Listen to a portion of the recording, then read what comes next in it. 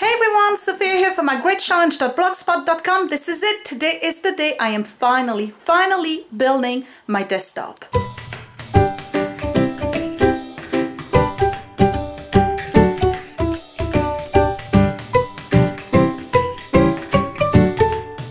Okay, so we're back in the office. I'm going to give you a quick tour and explain to you what I'm doing today. It shouldn't be taking too long, but it's still kind of tedious and it requires a lot of precision in measurement. So let me show you what the office looks like right now.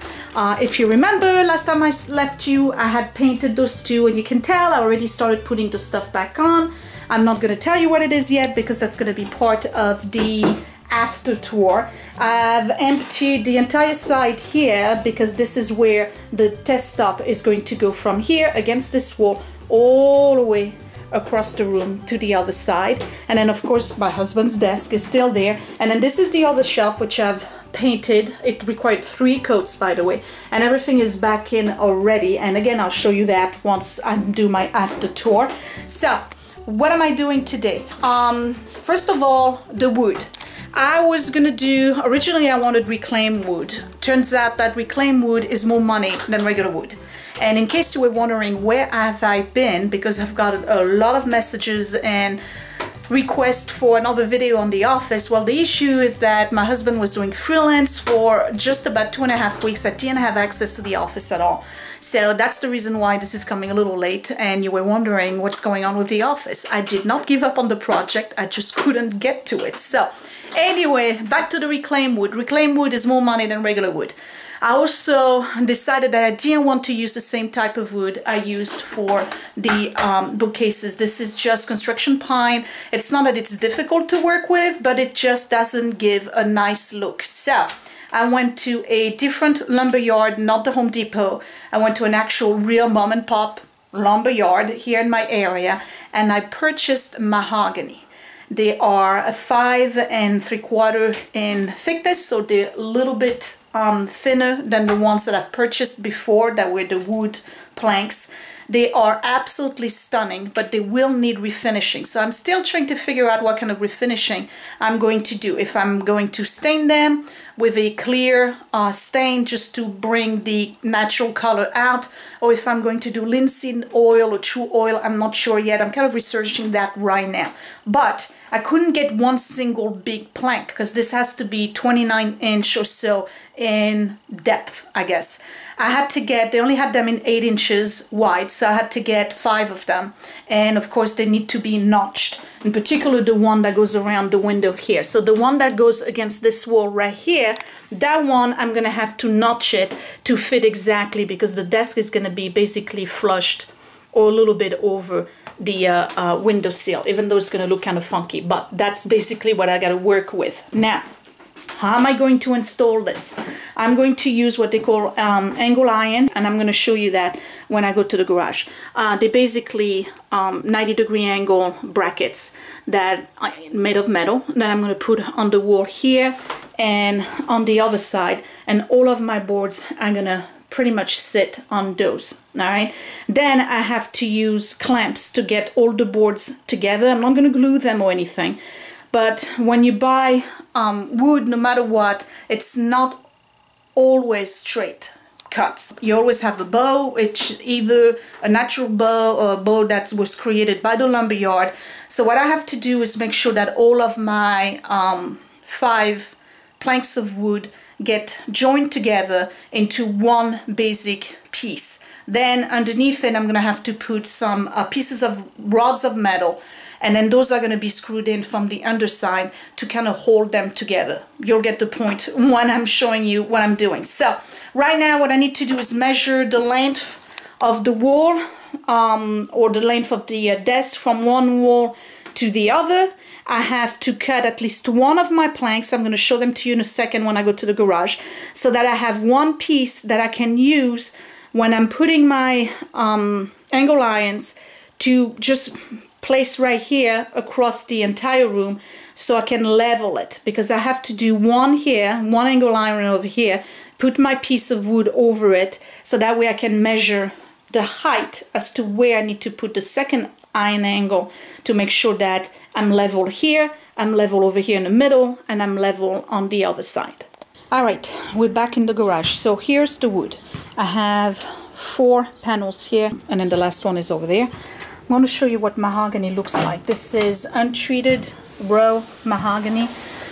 When you get it, it comes in obviously different colors, because this is, I'm not saying it's a different tree, but obviously it's a different batch. So some of them have the beautiful red you would expect, but if you look at it from the side here, you see how they kind of like wax them a little bit to the side. You actually get to see the natural colors. So the desktop is going to be pretty much this kind of reddish brown, which is typical of mahogany. So what I'm doing right now is that I'm selecting the boards that I want to be on the top and on the edges. Some of the boards are perfect, some of the boards are just so-so. So what I'm doing, I'm just kind of like flipping them and then repositioning them so that I have pretty much the perfect, or at least close to perfect desktop. So if you remember, I just told you that I had some different colors. So what I'm doing is pretty much, instead of having the 2 light ones and the 2 dark ones, I'm having a darker light, a darker white, a light, and then the other one is another dark. So it's going to give me kind of like a pattern within the desktop itself. And my first cut is going to be for the first one that's going against the window. And that's the one I'm going to choose to level everything. So this is pretty much squared away, so I don't have to worry about this. However, if you look at the other side, you see how this is damaged. So this is the part that I need to kind of cut off, and I need 129 1/4. That's going to be the full length of my desk. All right, so I did my cut. And before I go upstairs, this is what we call an angle iron. It's basically a piece of aluminum, but it's pretty thick and sturdy at a 90-degree angle. So one part, the one right here, is going to go against the wall, and my boards are going to rest against this one. So what I got to do right now is I already measured basically the width I need for my entire desktop, and I need to cut, see, I already marked where I'm going to cut my 2 pieces. So I have to get my saw and cut those pieces, and once I've got that done, I need to drill holes along the side here. These are going to be the holes that go inside the wall, and then I need to drill holes alongside here. These are going to be the holes for the screws that are going to go inside my mahogany desktop.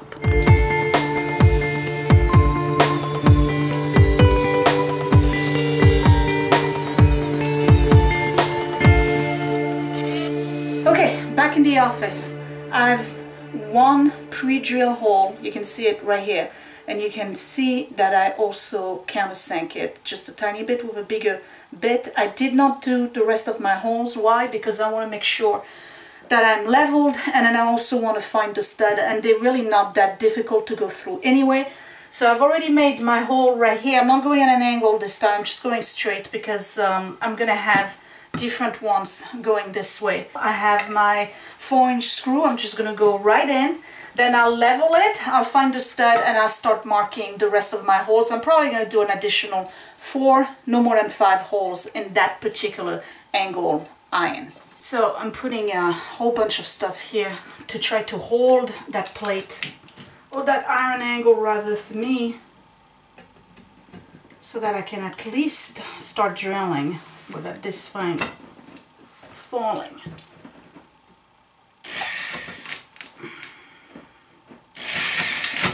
There we go. All done.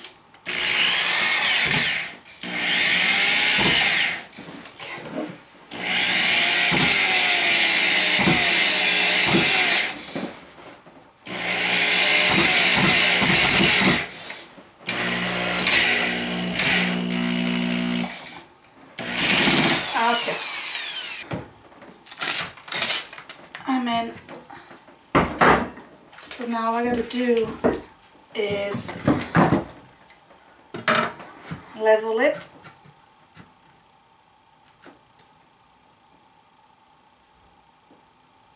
Okay, perfect.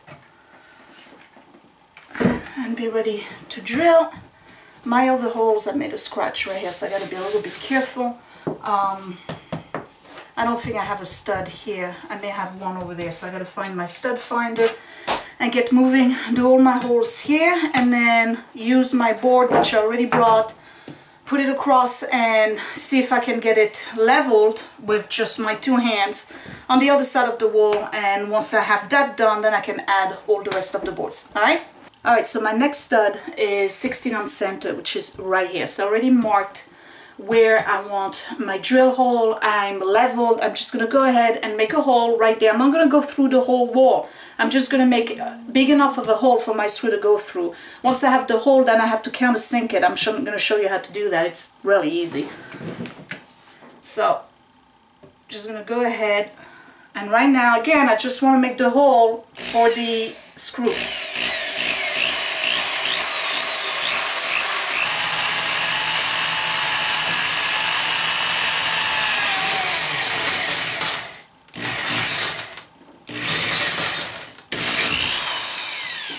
Alright, so that's done. I'm changing bits. And to countersink it, what I'm doing is taking a very, very large bit. And I'm going to go over the hole. I'm not going through, I'm just leaving a mark. I'm going to show you what it looks like once I'm done with it. I just want to make a nice dent, enough for the screw to just kind of, you know, get into that countersink area so the screw doesn't pop out on the side of that iron angle. Alright, so you see all it does is pretty much create a dent so that the head of my screw would kind of like wedge itself in here, and this whole area here will be pretty much like this right here, almost flat.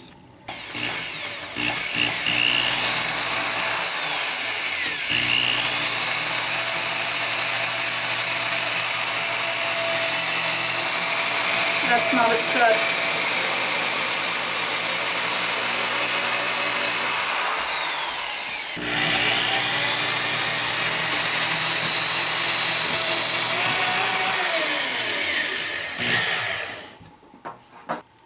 Alright, so that's pretty much what it looks like. Alright, let me do another 2 on this side, and I'll probably do 2 on this side. Alright, so literally this was the project from hell. Absolute project from hell.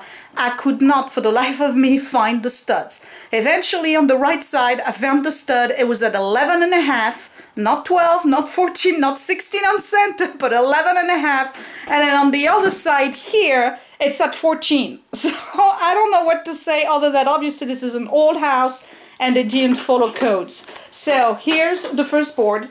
Right, look at all the little holes. Alright, so this is the work I did. Okay, you see that? All these little holes are my desperate attempt at finding a stud. I've used the stud finder, the laser, whatever you call it. This is a stud right here. That one is at 11.5. There's no stud here, and this is about 16 inches worth. So there should be one, but no, there's none. So I don't know what to say. It is solid. I mean, I know it's not going to go anywhere. Plus, I mean, the weight is going to be kind of distributed alongside of the angle iron. And then remember, there's a cabinet right here anyway. So this is perfectly leveled with the window sill. And then on this side, I have one that's going into the wall here in the stud in the corner. And I have the one that's at 14, and I am not even going to try. I did a little bit, try to find another stud, but this is not going anywhere. So my next step is to measure the dent here, because whatever you see here, I have to reproduce over here, because this technically, the part of the window sill right here, is supposed to be dented in here. So that way the part that's here is flush to the wall, right? So I gotta get my T-square. I'm gonna probably cut the rest of the wood downstairs in the garage and bring them all up here, and then I'll show you how to dent or notch rather this one board, and then how I'm going to put all the other one, it's another 4 together, so that they are all flush to one another and I have perfect seams in between each board. Just to make sure you understand what I'm talking about, you see this part right here which I measured, this right here is actually the part that goes right here. So technically I'm going to remove all of this right here with the jigsaw, right? And I'm going to keep all of this and all of this kind of like this L shape.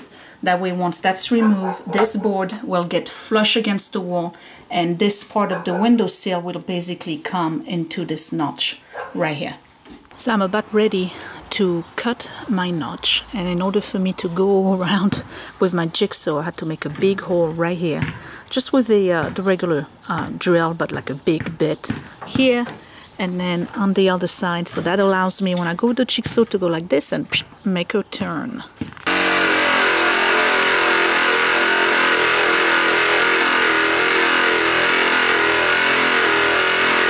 And board number 1 is in. All right, so of course the walls are not straight.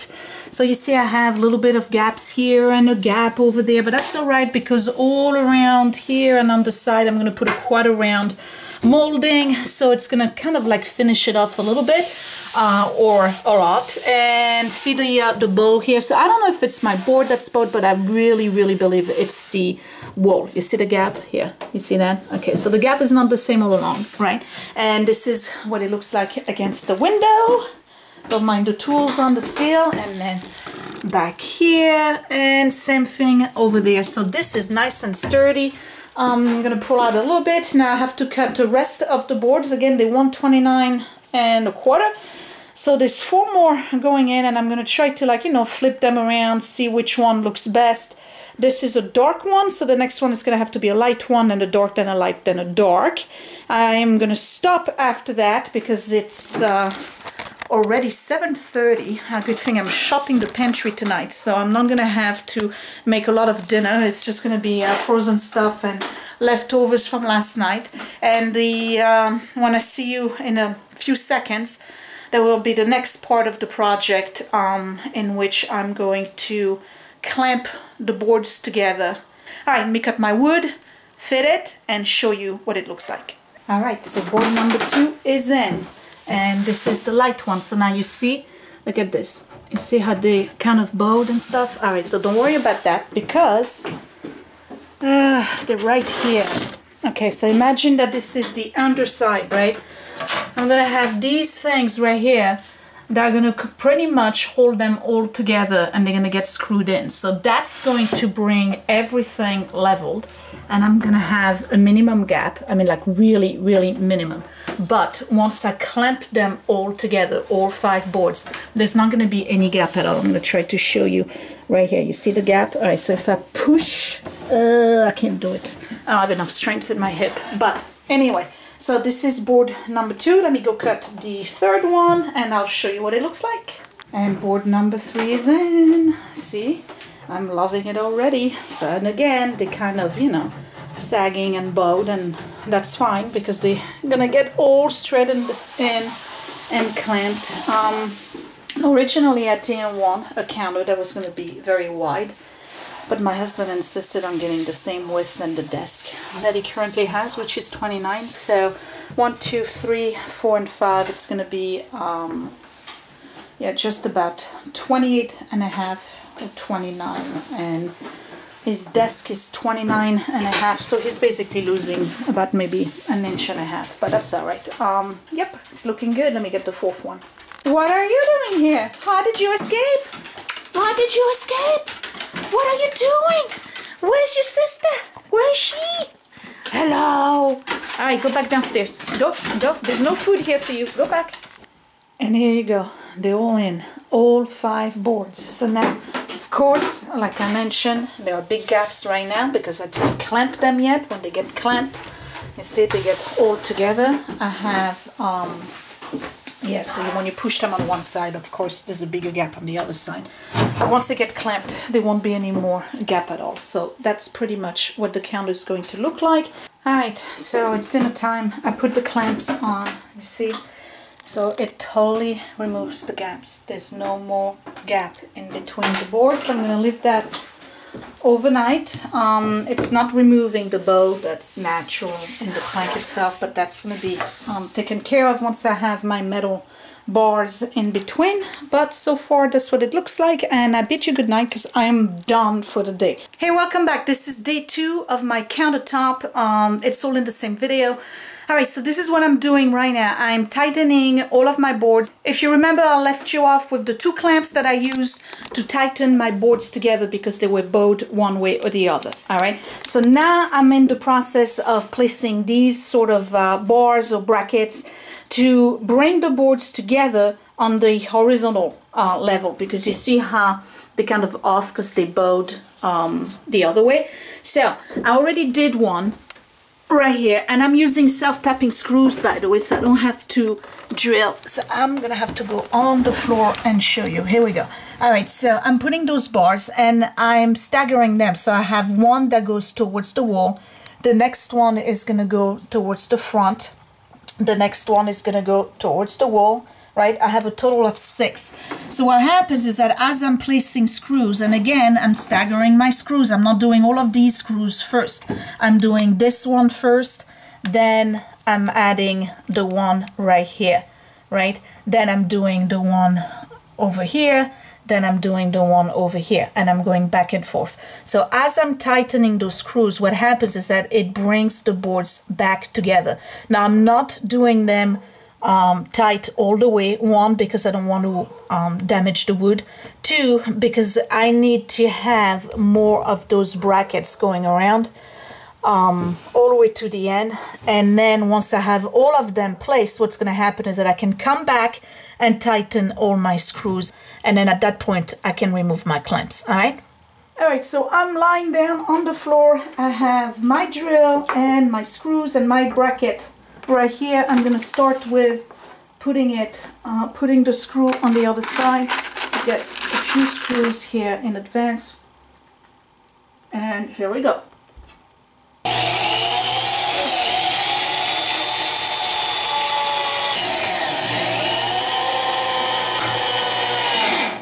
So here we go, this is done. It's been pushed back against the wall.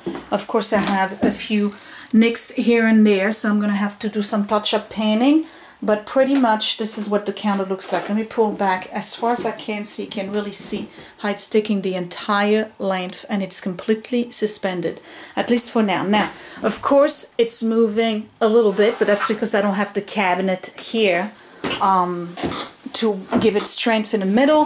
Here's another nick right here, and then right there at the end I do have a bigger gap. So the next thing I need to do is screw these ends here to the angle iron that's at the bottom right here. So as I'm doing that, I'm gonna have to push this one in so that when it gets screwed in, it's straightened. I couldn't get the clamp on this side. And then the gap that's against here, because the wall is crooked, I'm not worried about, again, because I'm going to put some kind of molding here. And I may do the either curved one or straight, I don't know yet. But it's going to be solid wood and the same color than the stain I'm going to do for this counter. You see?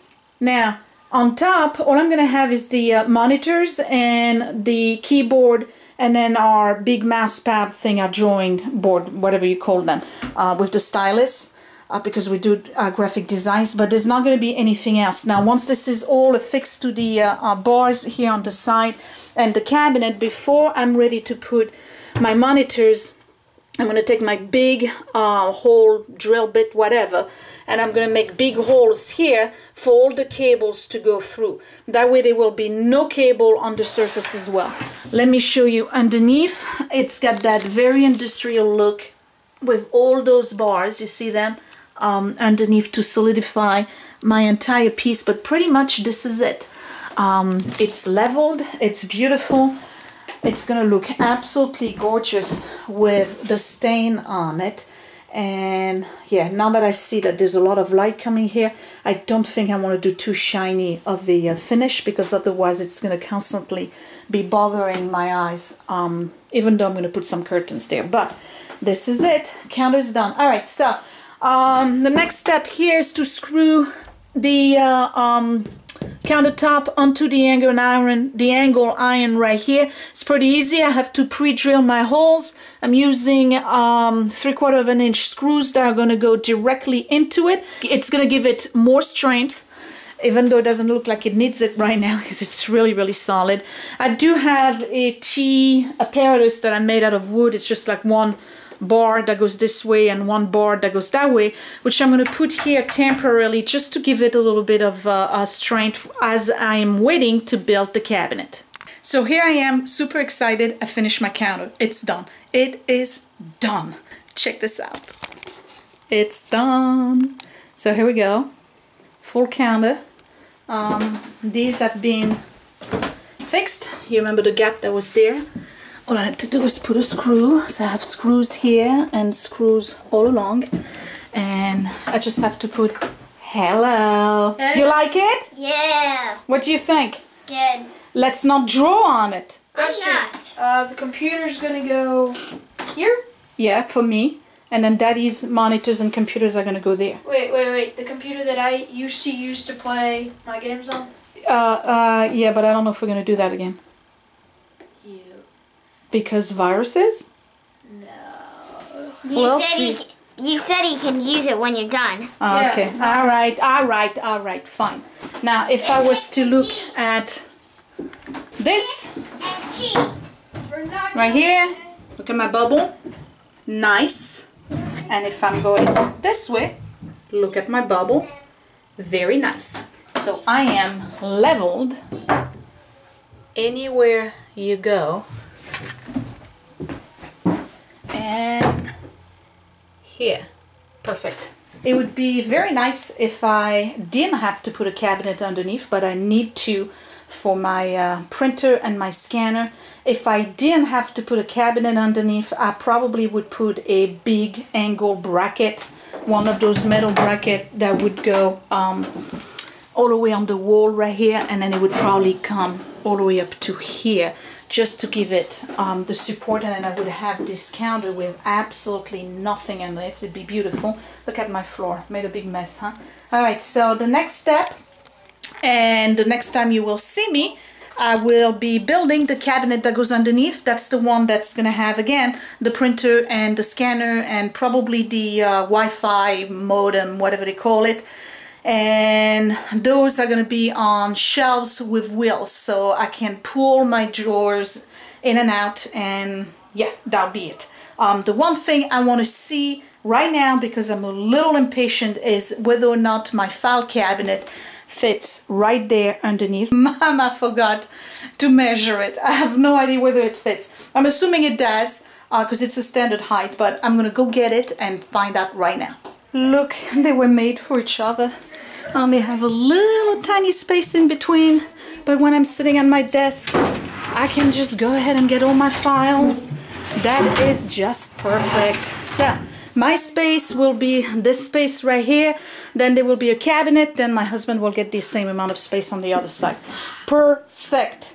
Okay, so this was Sophia from mygreatchallenge.blogspot.com. Give me a thumbs up if you like this video. I know I skipped a whole bunch of steps. I just needed to do this, all right? Sometimes I just don't have time to film, and it's just not practical for me to do so. So I hope you liked it. I hope you liked this project. I'm almost done, guys. I'm almost done. So like I said, next time I'm building the cabinet, what I'll probably do is paint it in white. Then the next time after that, I'll do the floor. I'm not going to show you the stain on the top because it's you've seen me do that on my stairs, so I'm not going to do that again. It's pretty much applying a coat of Minwax over it. I haven't picked the color yet, so that'll be a surprise for you. It's probably going to be in line with what I'm going to have on the floor, but I do want the red of the mahogany to kind of shine through, in particular the grain and what they call the ribbons in the wood. I want to see that. And then I'll install the, you know, whatever, crown molding, or no, not the molding. I'll install the molding around it. That's going to be all around here and here and here and here. And then same thing here and here. So, how many videos do I have still for this office? I think this is number 14 or 15, I'm not sure. There's the cabinet one, there's the floor one, and then the curtains. Oh, I forgot, I gotta do the fan. So, but that's gonna be part of the curtains. I won't do a separate video for that. And then there will be a final tour and I will be done. So probably another 4 to 5 video for this entire project. Started the last week of January, first week in February, if you remember. So we are the first week in May. It's been a long project, but I hope it was worthy for you to stick around and keep watching. All right. Again, thumbs up if you liked it, subscribe if you're new, and I will talk to you later. Bye.